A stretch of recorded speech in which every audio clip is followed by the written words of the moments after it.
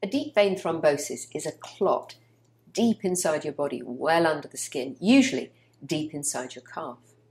It can cause symptoms on its own, but importantly, the clot can also break off and travel to your lungs, where it can cause something called a PE, or pulmonary embolus, and that can be life-threatening.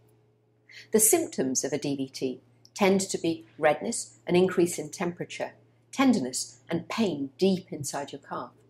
Symptoms of a PE include shortness of breath, sharp stabbing chest pain when you breathe, coughing up blood, and sometimes collapse.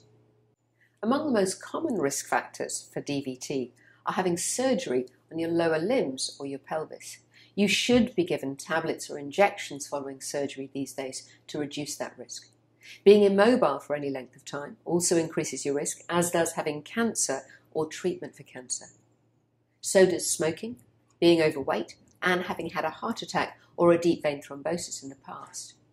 Hormones can also have an impact, so taking the combined oral contraceptive pill, taking HRT, and being pregnant all increase your risk. We hear a lot about economy class syndrome, but actually, a deep vein thrombosis following long-haul travel is not that common. However, it's still worth making sure that you keep active, move around regularly, don't drink alcohol, and drink plenty of fluids while you're on flights.